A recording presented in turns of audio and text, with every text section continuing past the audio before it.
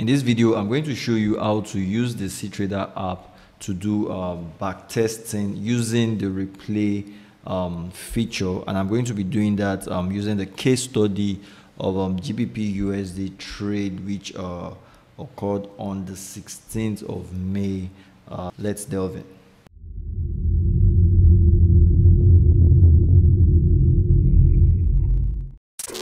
Right, so first of all, before I place trades, I like to understand what exactly is going on the economic calendar for the week. And on that particular day, 16th of May, prior to selling GBPUSD, in London session, there was already pound news, which was claimant count change.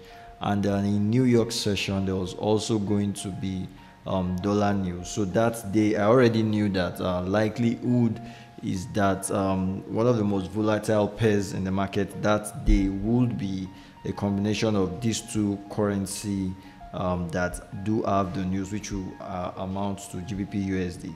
So let's get on the chart to see exactly how it's played out.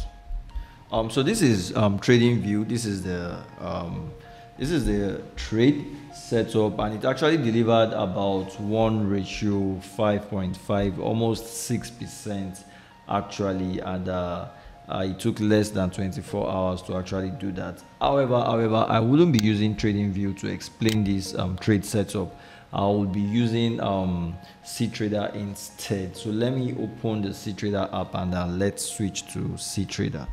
Right, so this is Ctrader 4.7.9, and so for those of you who are probably new to this channel, I actually use the Ctrader app for setting price alerts. It actually does have a free feature that allows you to set price alerts by clicking this button, and you can literally just set price alerts, so you don't have to monitor the charts every time. So once you click on that, it brings up a pop-up, and then you type in whatever you want to name that alert, and that is basically it. So prior to that, I realized there's actually a new feature on TradingView, which interestingly is a replay feature. So that actually allows you to use that feature to backtest your chart, similar to what TradingView also offers, except that TradingView offers it at for the pro accounts. However, for Ctrader, I believe it's completely free, at least for the time being. So how exactly can we maximize this feature for backtesting? So I'm going to use that to explain this trade. So firstly, from the economic calendar, I mentioned GBPUSD was already my target for that day. And what did I need to do? For me to sell, I needed to see, to understand where the liquidity target would be. That is, where is price likely to draw into, and that was obviously this point, this double bottom over here. So this double bottom was actually my target to sell GBPUSD straight into it. And so one thing is, before I sell, I like to see buy liquidity taken, and prior to my sell, I like to target sell liquidity likewise. So in this case, this was the buy liquidity, this was the sell liquidity. So I'll switch to the 1 hour time frame, and then let's use the backtest feature to actually explain this trade. Or you know what, let's use the 15 minutes. So the flip side to this is for now, the replay feature on Ctrader doesn't actually allow you to switch time frames. So for better effectiveness, I think I would rather just use the replay feature on 15 minutes. So let me start from this point, May 15th, right? So I really do not do anything. I just click the starting point and click on start.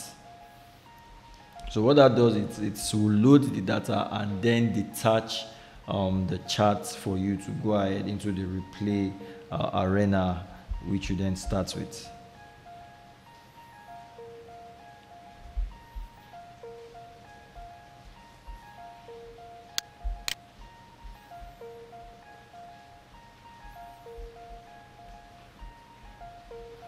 Right, so firstly I'll pause that and let me load a template I can work with.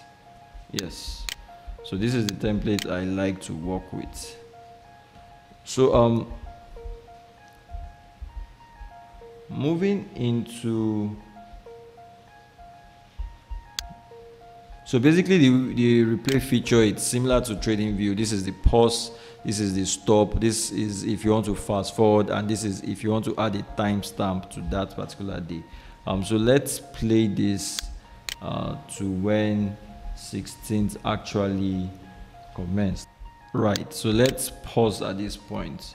So from this point, actually, remember from what I explained previously, I would want to actually see this point taken out completely. That is this liquidity right here. Interestingly, this was also a double top. So this was my initial target. I wanted price to take this out, then I start considering sells. So let's see how that played out. Let me increase the speed. Right. So interestingly, about this time was when the GBP news for London session came in, and we can see how market just literally sold off straight up. So typically, I explained that the market maker trading plan is usually just the accumulation phase, the manipulation phase, and then the trend phase. So I believe that this was the initial manipulation, because basically at this point, if you had wanted to sell looking at this news, you could have felt you missed the move. Otherwise, if you had sold, you would have made some profits. And almost immediately afterwards, price started retracing. So truth is, initially when this happened, I felt, well, I believe I had probably missed that already, onto the next one. But then, so the idea behind this is, for those who trade news, I always advise you wait till after the news is released, at least 15 minutes afterwards, before you then engage. So for those who trade news, if you had bought, you'll have definitely lost. If you had bought trying to target these highs, you'll have definitely lost. However, the sells would have won, but it was more or less a hold my beer scenario. So if you had decided to sell the pullback, obviously you would have lost that likewise. So this was the buy side liquidity.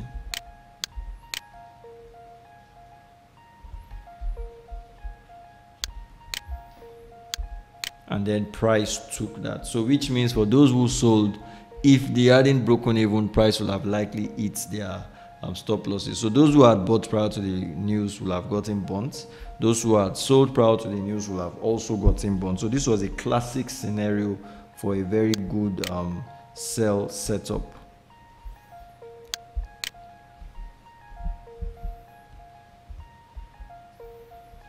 So prior to New York session now, I was waiting to see what exactly would happen. Now the interesting thing is, notice how right, so that was the high, and notice how price never closed above this particular high. So that meant that this move right here was typically just a stop hunt. So when I saw that, and then I saw this momentum drop into the USD news in New York session, I knew that likelihood is that this is going to be a good sell setup to target that liquidity I had mentioned. So I think I lost that point. Let me put an horizontal line at that point. So the price is 1.24362. 1.24362. Right, so this was the target for the sales. So the truth is, after the news, I did not just get in. I wanted price to actually pull back, and typically I would have preferred to get in, say, at this other block, or at least at this breaker block.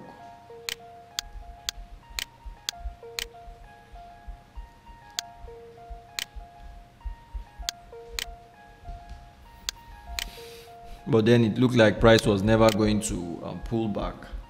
And after seeing this, So after seeing this massive bullish run, I did not want to engage into that, because I wasn't trying to buy into a bullet move. But then soon as I saw this, I got in on the 5 minute time frame somewhere around this point and set my stop loss just right here. So this was more or less the framework behind the sell. The initial manipulation manipulated both the sells and the buys, and then we saw the momentum drop prior to USD news, and then I got in somewhere around here with my stop loss somewhere around here, and that was basically it, and price just kept on dropping, and I think the take profit eventually got it the following day London session, and that was it for GBPUSD. So more or less, I think you can go ahead and freestyle, try using the replay feature in Ctrader, and let me know. You could simply join my Telegram channel. The link is just in the description box, and also the link is right on the screen. Join my Telegram channel, join the chats group discussion, and ask questions if you have, or just post your questions in the comments section. So this was really a nice trade that spanned out last week on the 16th of May. Price took sellers, took buyers, and then dropped prior to the news, and it was a really good move. So what key takeaways from this video?